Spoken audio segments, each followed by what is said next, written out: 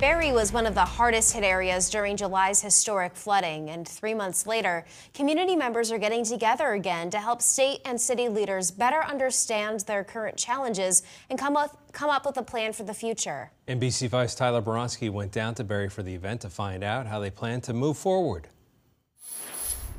For the second time in a month, state and city leaders met with Barre community members to talk about the flood recovery efforts. This time around, the conversation centered around the current challenges residents face and what solutions are on the table to help with rebuilding. The physical pain of July's devastating floods is still with Lawrence Bergeron. I got too close and I got sucked in and dragged about a half a mile down in the water. Bergeron and others who live in Barre made their way to the Opera House on Wednesday to bounce around ideas in small group discussions, where they talked about Barre's housing, social well-being, and infrastructure planning. We really need to go deeper with people. We really need to hear what they want us to do in these three big areas. The flooding did an estimated $90 million in damage across Barre. The city's annual budget is roughly $13 million. Let me tell you something about housing costs, about the high cost of housing.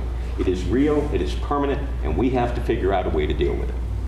The other issue we do not have enough contractors. Some community members say the city should focus on building smaller and cheaper. Quantity is more important at this time. I don't think we always need to be big and massive, and you know, you mentioned the cost per square foot.